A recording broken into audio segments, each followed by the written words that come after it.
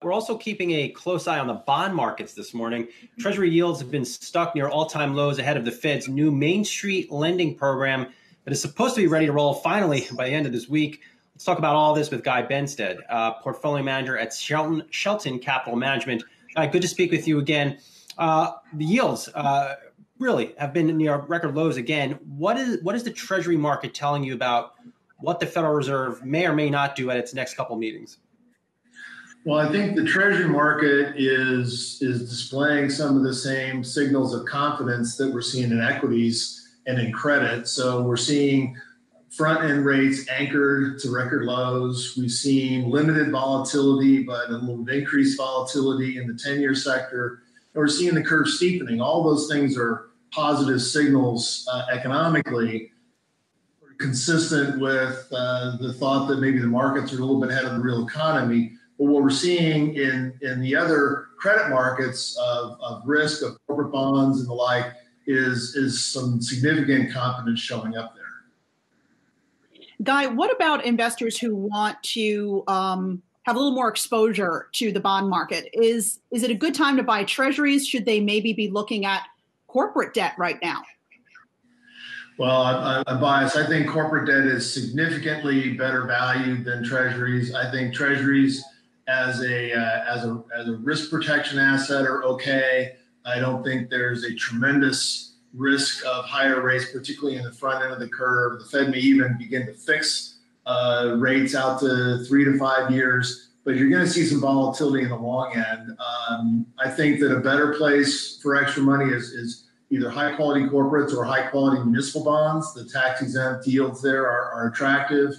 And for more adventurous investors, we like certain high yield credits, hiring managers who can do their homework and sort through.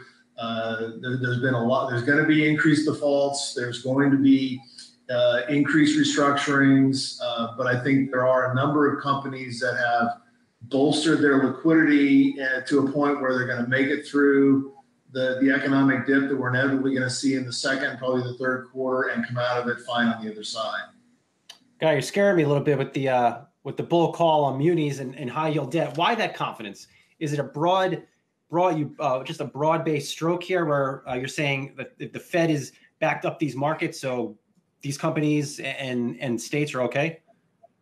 Well, the Fed has backed up the markets, that's for sure. They've come out with a bit of an alphabet soup of programs to support both the primary and secondary credit markets. They're being very judicious with that credit, however. They're bleeding it into the market slowly. A lot of the programs that they've announced, they haven't even begun to implement yet the market's taking a lot of comfort from those.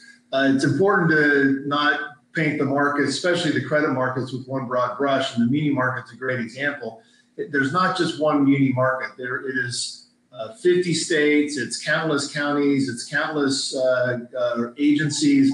And so there are definitely going to be strains and stress, and some of those are going to be headline worthy. But the bulk of quality borrowers in both municipal and corporates are going to be okay. And if you just go back a few months ago, way back in January and February, risk premiums were at historic tights. Now, we're not still at the wides, but March certainly provided a blowout of spreads, and we're still finding things that we think are pretty relative on a relative value basis attractive. Guy, if we see, I guess a few different scenarios could play out here as more states begin to reopen. If we see a moderate recovery, what do you think risk appetite is going to be on the part of investors? Are we still going to see healthy spots relative to equities in the bond market? I'm talking investment grade debt, maybe even emerging market bonds. What do you think the fate of those assets will be if we experience a moderate economic recovery? I think it's going to be a tale of haves and have-nots. There are a lot of companies that right now are grabbing headlines, bankruptcies left and right, whether it's in retail. You had your Hertz Rent-A-Car over the weekend. And those are companies that were stressed even before the pandemic.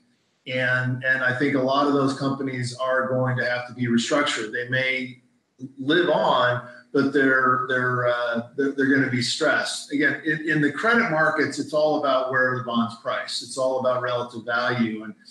And so if you can buy companies that are money good at discount prices, then that's a good investment opportunity, the way we see it. I think that it's important to not be too risk averse. And again, I think an economic recovery is going to occur. It's a matter of when and how long. And what we don't know is, as the economy gradually opens up, where are consumer preferences? Where's the appetite going to be? Are people still going to go out? Are people going to fly? I'll tell you, I flew last week, and it was a ghost town in each airport and on the airplanes. And I think airlines are going to struggle. I think there are significant changes in business models that are going to have to take place, and there's a lot of uncertainty how that's going to play out. All right, let's leave it there. Guy Benstead, portfolio manager at Shelton Capital Management. Thanks for taking some time this morning. Thanks, Brian. Hey, investors. Zach Guzman here. Are you interested in learning more about the markets and getting the latest financial news? Well, then click right here to subscribe to our Yahoo Finance YouTube channel. Get the latest up-to-the-minute market analysis, big interviews in the world of finance, and information on how to manage your money every day wherever you are.